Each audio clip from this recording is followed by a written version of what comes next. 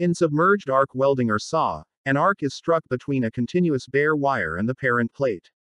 The arc, electrode end, and molten pool are submerged in an agglomerated or fused powdered flux.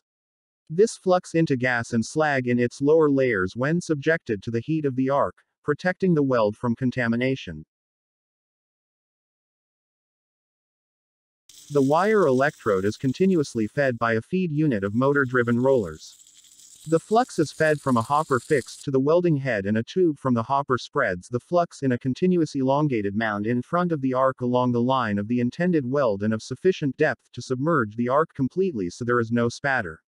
The weld is shielded from the atmosphere and there are no UV or infrared radiation effects. Unmelted flux is reclaimed for use.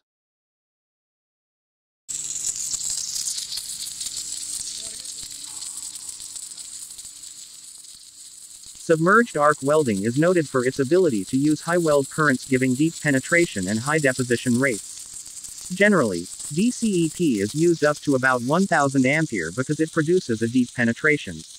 In general, per 100 ampere, SAW produce 1 mm depth of penetration.